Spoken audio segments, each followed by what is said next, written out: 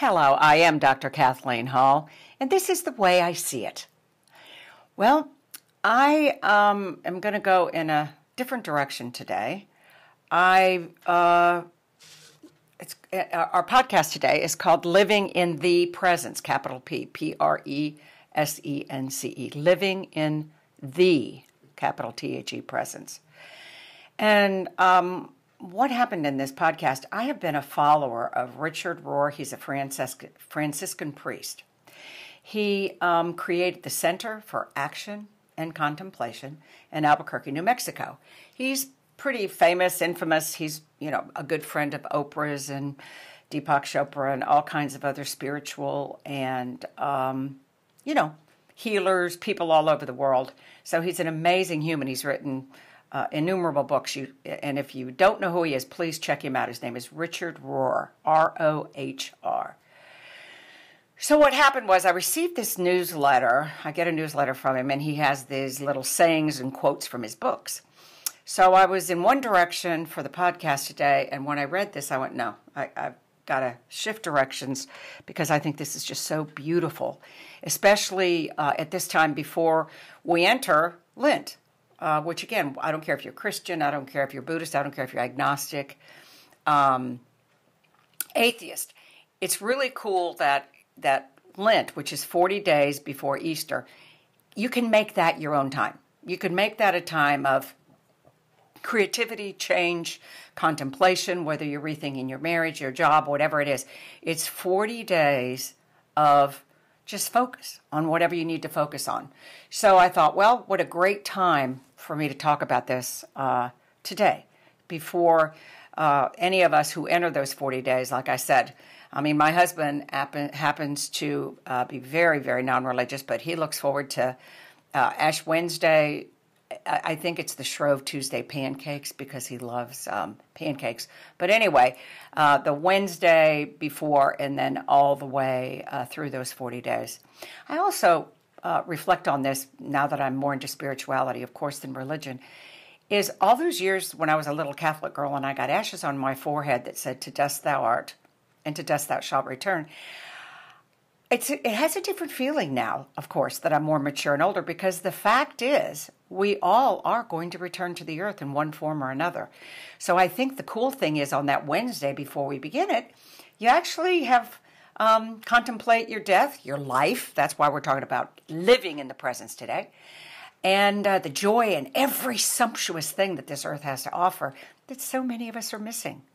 I mean, it's kind of like our lives are, we're on a train, and there's a bunch of cool train stations, and we just keep flying by them, and each train station is, got a different gift, a different, place of joy or whatever it is, and we just kind of keep racing by. So anyway, Richard Rohr wrote this, and I wanted to read part of it because I cannot paraphrase it. It's so beautifully written, and then make some comments on it.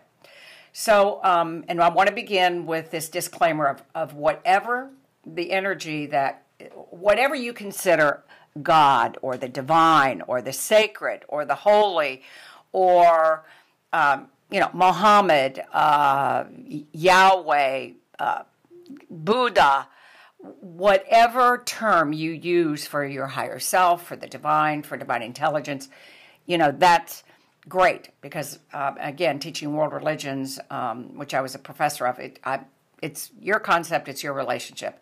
But I'll refer to it to different images through this little talk. So whatever the energy and love is that creates and drives the universe and nature, and whatever your image is, your word, that's what's really important. But again, I want to say I'll use different terms. So let's talk about living in the present. I have a little plaque that somebody gave me, God knows, 20 or 30 years ago, and it's by the sink. So every morning when I wash my dishes and have my coffee and go to bed at night or whatever, and every meal I look to the right and look at it, and it says on this little clay simple plaque, it says, "Love your life. It's your living prayer to God." Okay, think about that. Love your life. It's your living prayer. And when somebody gave me that, it was shocking because it took me from verbal talking prayer, and especially if you're raised like I was, that, you memorize 1,000 prayers. took me from that, or pleading for things. Please, I need this, I want this, or please help me from grief, or whatever it is, to realizing the unbelievable joy and responsibility of what that simple little clay plaque that one of my patients gave me. Love your life. It is your living prayer to God. God, what a beautiful thing. So, prayer is not primarily saying words or thinking thoughts, but rather it's a life stance. It's a way of living in the presence, capital P, living in awe, living in awareness of the presence, and even of enjoying the presence. Fully contemplative people are more than aware of the divine presence. They trust it, they allow it, they delight in it, they stand in it, they bathe in it. I have spent so much of my time at different types of monasteries, whether they were Buddhist or Sufi or Christian or you name it, whatever flavor is what I call them. They relish, they live in that beautiful womb of the presence. So they immerse themselves in it, just like, again, as if you're sinking into a pool of water and drinking it at the same time because it's in and out. So the contemplative secret is learning to live now, though. The presence is now. The now is and again, the now is not as empty as it might appear to be. And we fear it. Many of us fear silence, being in the present, listening deeply. But try to realize that everything is right here, right now. When we're doing life right, when we're doing it with love and peace in our hearts, it means nothing more than right now, because the divine presence is in this moment. When we are able to experience that, taste it and enjoy it and bathe in it, smell it, see it, listen to it, we don't need to hold on to it, because guess what? The next moment will have its own taste and enjoyment. For an example, this morning, it's almost spring, I went outside and heard the birds. I went crazy. I felt like I was in heaven on earth. And I sat there and went, oh my gosh, I don't want to leave. I have to go back in. Had breakfast with my husband before he leaves for the hospital. I don't want to leave it. And I remembered him saying this in this, piece that he sent me. I went, don't hold on to it. The next moment will have its own taste and enjoyment. Well, I come in, and there on the counter by the coffee pot, my husband has left me this beautiful card about how much he loves me and how long we've been together. And I just sat there and thought, isn't it true? Think about this. When we hold on to it, if I would have held on to the birds all day long, I would have missed my dog snuggling up to me, a call I got from my sister that told me how much she loved me, a cute, adorable video of Avery, my grandchild, giggling. I would have missed all those present moments if you keep holding on to something in the past or waiting for something, quote, good to happen in your future. The next moment will have its own taste and enjoyment. So be here now. Because most of our moments are not tasted or fully experienced in the presence. We are never full. We create an artificial fullness. Okay? Think of that. We create an artificial fullness and want to hang on to that.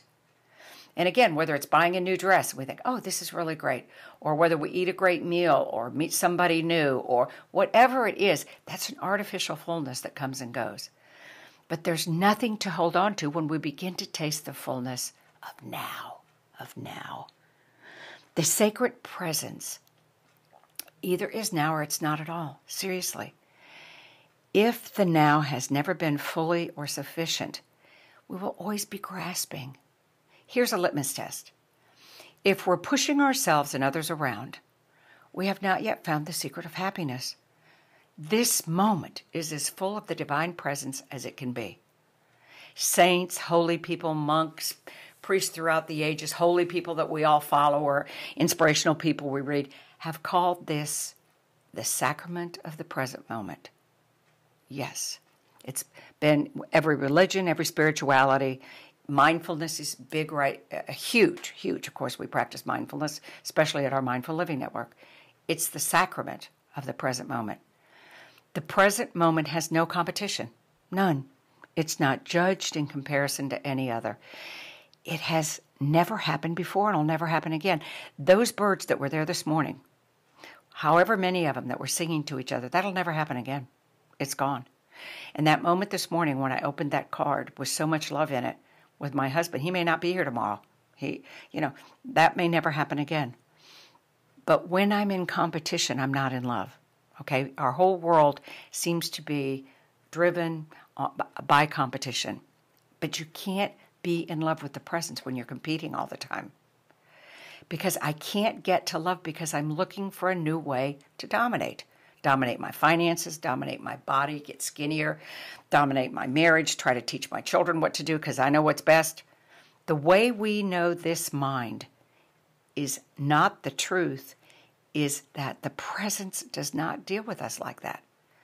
The mystics, again, the holy people, those who really pray, it's every cell of their body in their own presence, displaying love and peace and compassion and listening and kindness. Those who enter deeply into the great mystery don't experience a divine presence that compares me, Kathleen, with Susan or Bill, or my house with your house and my car with your car or my child with your child. That divine presence doesn't differentiate, doesn't judge.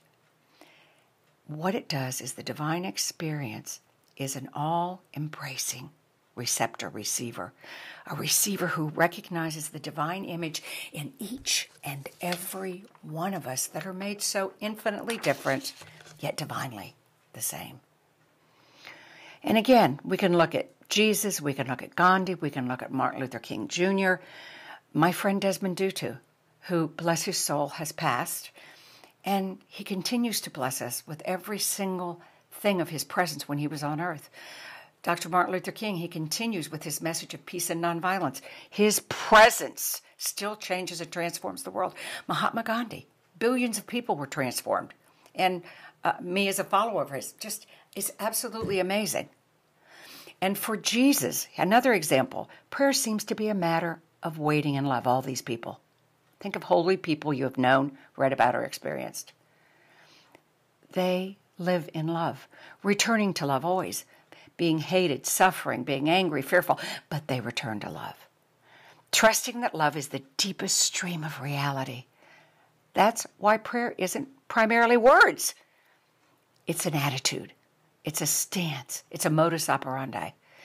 That's why Paul, in Scripture of the Bible, says, pray always, pray unceasingly. I never understood that. I went, I got to work, I've got to raise kids, I've got 8 million, I've got horses, I got 8 million things I got to feed, take care of. Pray unceasingly, I could never do that. But it wasn't until later in my life that if we read these requiring words, it seems impossible, like it did for me, but because we've got so many other things to do. But guess what? If you are a living presence, we can pray unceasingly. If we find the stream and know how to wade in its waters, to bathe in it, to be its essence, the stream will flow through us. And all we have to do is keep choosing to stay there. Remember, return to love, return to peace, return to nonviolence, return. Sometimes we don't have the energy to climb the stairs or jump off the dock. Wherever you are in this moment, in community, in solitude, in joy, in sorrow, with motivation, or even when you're exhausted, love and the divine essence, the sacred presence, whatever you want to call it, meets us here. Your life becomes a living prayer. And again, all these people, Gandhi, King, Harriet Tubman, all of the people that I admire, I follow, I try to emulate, that's what their lives were. It wasn't just getting on their knees or standing up or reading a prayer from a book. They lived it with every cell of their body. And the more aware you become, the more your life will be a living prayer. Think of your 5 senses. Okay, if you're a prayer and I'm looking right now at a tree, I'm looking at the bark in awe and wonder going, oh my God. And my respect and awe for that tree is part of a prayer. Smelling. I woke up this morning and I smelled these camellias that I have in the backyard. So I went, oh my God, my awareness. And the living prayer for me was I planted these beautiful things and it's giving me this joy right now. Listening to the birds, seeing the trees, smelling, tasting, a living prayer. Okay, this morning I had honey from a friend of mine's bees. When I poured that over my whole grain toast, I couldn't believe it. So see, everything becomes sacramental. Everything becomes a prayer. I'm serious, and it develops your awareness.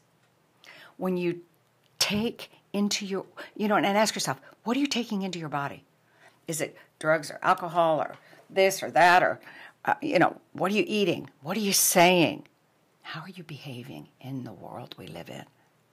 So, like I said, now that we're entering this 40 days, which is invaluable, if you can clip that off. I think it's also interesting if you study or teach world religions and spiritualities. Christ had 40 days, and then the ancients in the Old Testament, 40 days in the desert. Other holy people, 40 days. It's interesting how that number, 6 weeks to 40 days, continues to come up over and over and over again. So there's something to it. So I find it's interesting. Remember, you can't really change a habit in a week, not even 2 weeks. But if you think about it, if you really commit to 40 days or 6 weeks, you can be transformed. So maybe, just maybe, you want to imagine your life. Imagine that everything about your life is a living prayer to God, to the divine essence, to the sacred being, whatever it is, you embody. You are the incarnation of a living prayer. It'll transform your life. It has mine. So anyway, that's what I wanted to, which compelled me. And also, if you don't know about Richard Rohr, this saintly Franciscan priest who lives in the Desert Center for Action and Contemplation in Albuquerque, New Mexico, please check him out. With COVID, you couldn't go out there, recently in the last year or so, but maybe when they open back up, it's transformed my life. I actually used his whole concept and his theology of action and contemplation in my master's dissertation and also my doctoral dissertation. So he transformed my life. And on that, on action and contemplation, he sees living in the presence as the contemplative part of that, living in the presence, to be silent, listen, look at the world, and then the action part comes out of your silence. So if you think about everybody from Gandhi to King to Buddha to Muhammad, they spent a whole lot of time in contemplation and action. The Salt March for Gandhi, King, the many, many marches, Selma, and all the marches that he went on, Washington, D.C. But nowadays we want action, action, action, action. And we don't have reverence for contemplation. That's where our taproot is. That's where our connection is. That's where you live in the present. So, I'm going to wind this up. So just think about it. Living in the presence and your life being a living prayer to God. So, just let me remind you about our newsletter, the Mindful Living Network. Go there and sign up for our newsletter. It's great. We've got great tips, wonderful information, and great things on the site. And don't forget the meditation room. I love our meditation room. It's got everything in it. You can meditate with cherry blossoms or a bird or on the ocean or in Mount Fuji. It's very cool. Contact me. Go to the Contact Me button and tell me something, and I'll get back to you. And also tell me what you'd like to hear or if you have an idea for a podcast. And remember, the tagline or the mission under the Mindful Living Network, if you look at our site, is one people, one planet, one future. It is our world. Let's hold our hearts and hands together and heal ourselves and our world. Also, please share the Mindful Living Network with your friends and family and community. Let's do this together, okay? Let's do it together. We also have an app. It's Mindful Living Network app. You can go to the app stores, either one, Android or Apple. And we have stress tips. We've got the meditation room on there. Got great stuff on there. It's wonderful. And follow us on Twitter, Facebook, or Instagram. So thank you so much. I'm so grateful because, see, living in the presence, I have been here with you for these treasured moments, and I feel you. You're part of my heart. You live in the cave of my heart, so thank you.